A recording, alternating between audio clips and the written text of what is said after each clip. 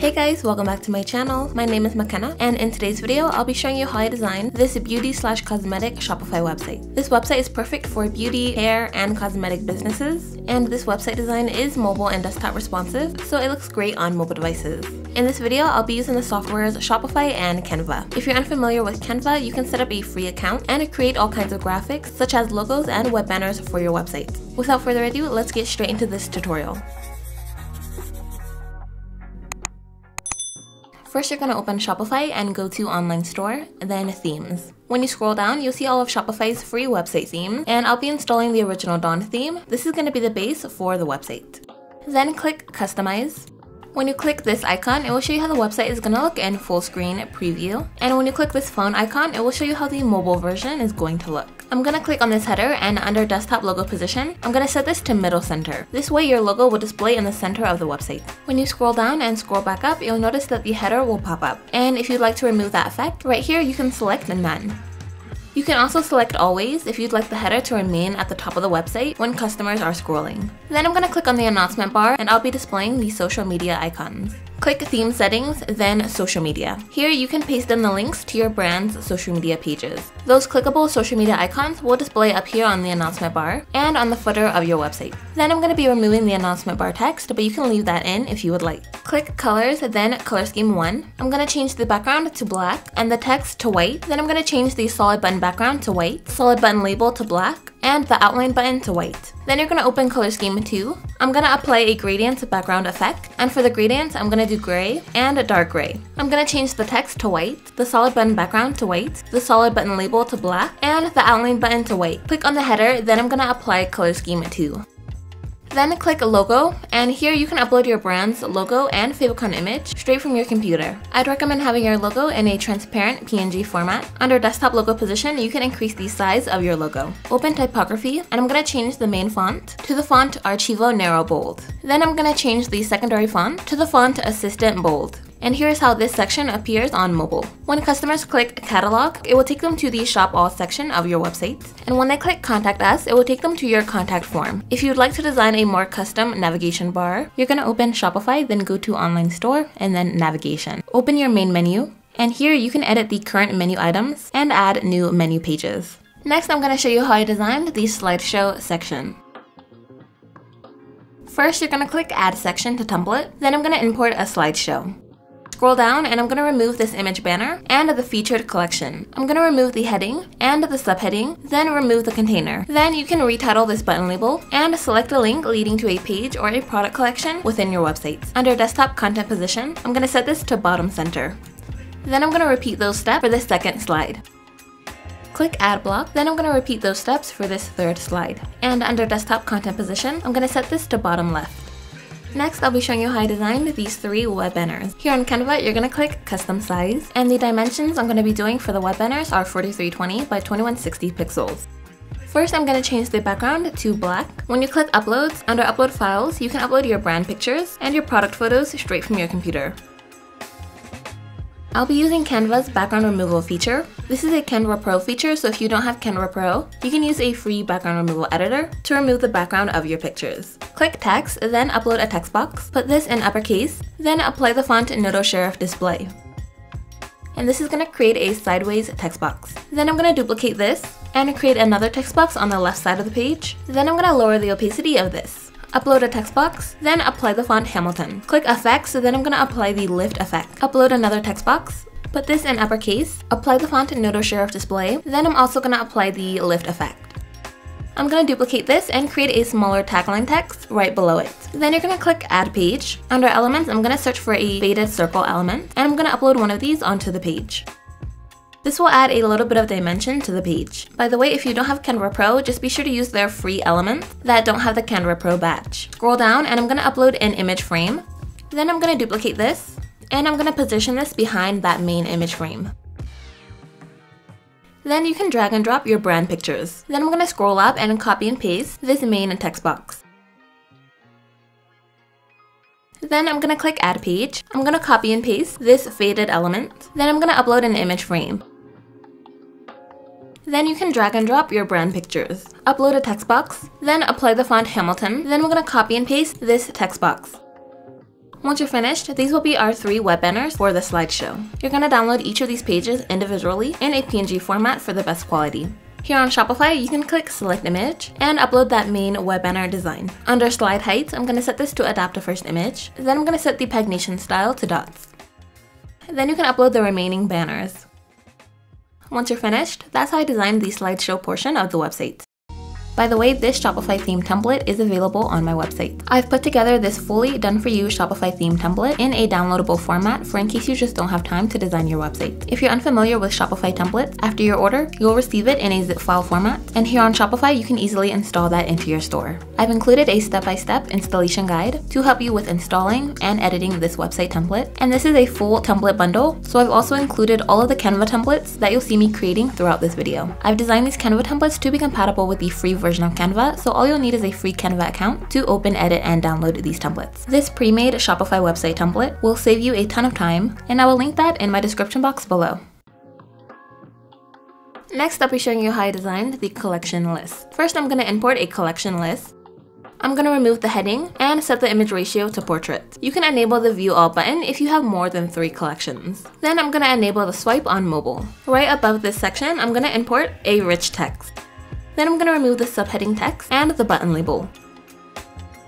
When you click on a collection, it will allow you to select each collection you'd like to feature. By the way, if you're unfamiliar with collections on Shopify, they're just categories you've chosen to create to assign certain products to. That way you can keep your products on your store organized. Next, I'm going to show you how I designed those collection covers. Here on Canva, I'm going to click Custom Size, and the dimensions I'm going to be doing for the collection covers are 1179 by 1473 pixels.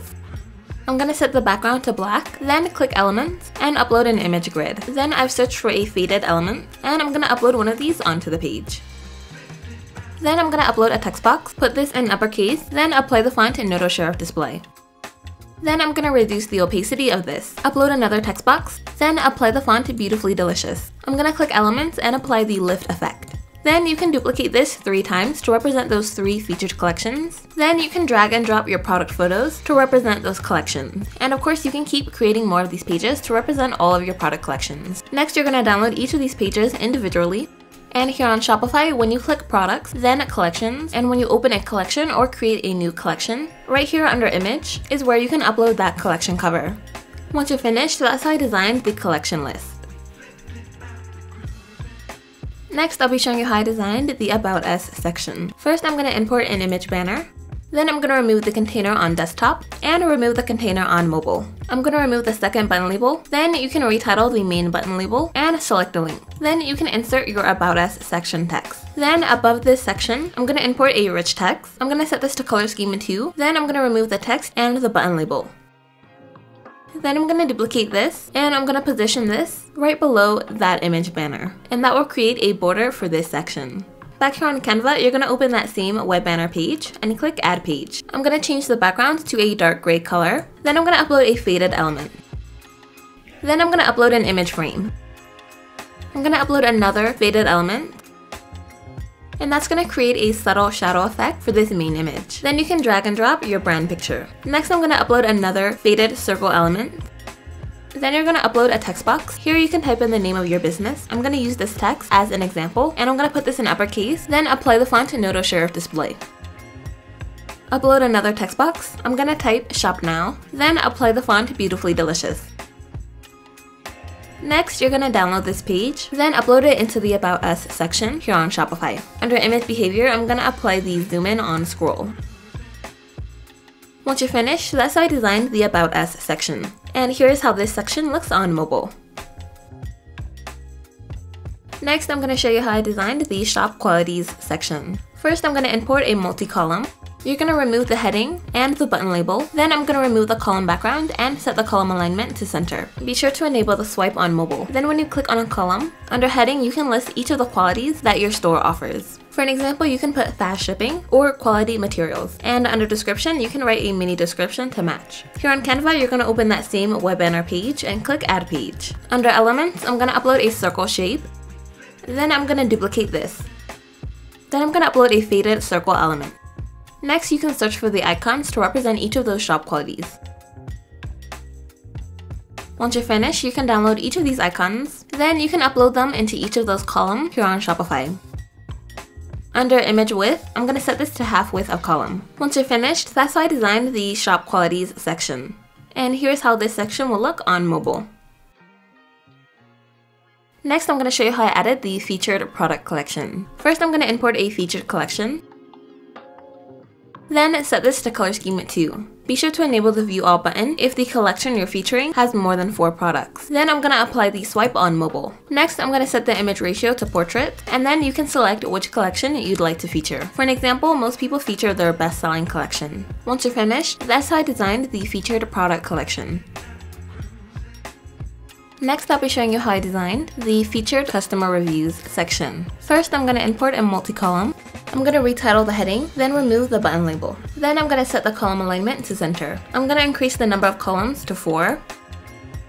Then when you click on a column, under heading, I'll be pasting these star emojis to represent the customer's rating. Then under description, you can paste in each of the customer's reviews that you'll be featuring on this homepage. I'll be using this text as an example, and I'd recommend putting the customer's name and inserting a link leading straight to the product they left their review on. And then I'm going to enable the swipe on mobile. Once you're finished, that's how I added the featured customer reviews section. Next, I'm going to show you how I designed the second web banner section. First, I'm going to import an image banner. Then you can retitle this section, and I'm going to remove the second button label, then apply the outline button style. Back here on Canva, you're going to open that same web banner page and click Add Page. I'm going to upload another faded element, and then I'm going to upload a square shape. Upload another faded element, then I'm going to upload an image frame. Then I'm going to duplicate this. Then you can drag and drop your brand pictures. Upload a text box, put this in uppercase. I'm going to apply the font in wondershare display, then apply the lift effect. Then I'm going to download this page and upload it into that image banner here on Shopify. Under banner height, I'm going to set this to adapt the first image. Once you're finished, that's how I designed the second web banner section. Next, I'm going to show you how I added the email signup and the featured blog post section. First, I'm going to import an email signup. Then I'm going to retitle this section. Then I'm going to import a multi-row. I'm going to be removing this third row. I'm going to set the color scheme to color scheme 2. And each of these rows will represent your 2 featured blog posts. When you click on a row, under heading, you can type in the title for the blog post you'll be featuring. I'm going to use this text as an example, and you can also put a mini description and a caption to match. Then I'm going to apply the solid button style, and then you can retitle the button label and paste the link leading straight to that blog post. Then you can upload pictures to represent the covers for those blog posts. That's how I added the email signup in the blog post section. Next, I'm going to show you how I designed the featured Instagram post section. First, I'm going to import an image banner, and I'm going to remove the text and the button labels. Next, I'm going to import a rich text, and I'm going to remove the text. Then you can retitle this button label and paste the link leading straight to your brand's Instagram page. Here on Canva, I'm going to click Add Page. Then I'm going to upload an image frame. You're going to duplicate this and position it behind that main image frame. And I'll be designing this page in a stair-step pattern. Then under Upload Files, you can upload the Instagram post you'll be featuring straight from your computer. And you're just going to want to drag and drop those onto those frames. Then I'm going to upload an Instagram icon and reduce the opacity of this. Upload a text box, then apply the font Hamilton. Upload another text box, put this in uppercase, and apply the font in wondershare display. And I'm going to duplicate this and create a smaller text right below it. Then I'm going to upload one last text box. Here you can type in your brand Instagram username, then apply the font in wondershare display. Then you can download this page, then upload it into that image banner here on Shopify. Under banner height, I'm going to set this to adapt to first image. Once you're finished, that's how I designed the Instagram post section. And here's how this section is going to look on mobile. And here's the finished Shopify website. Don't forget, this pre-made Shopify theme template is available on my website. I've put together this fully done-for-you Shopify website template. And if you're unfamiliar with Shopify templates, after your order, you'll receive it in a zip file format. And here on Shopify, you can easily install that website theme into your store. This website template is already laid out and designed for you, so all you have to do is add your pictures and change the text. And this is a full template bundle, so I've also included all of the Canva templates that you've seen me creating throughout this video. I've designed these Canva templates to be compatible with the free version of Canva, so all you'll need is a free Canva account to open, edit, and download these templates. I've included a step-by-step installation guide to help you with installing and editing this Shopify template, and I will link that in my description box below. I hope you all enjoyed this video. If you're interested in another style of Shopify website, check out this video here on my channel.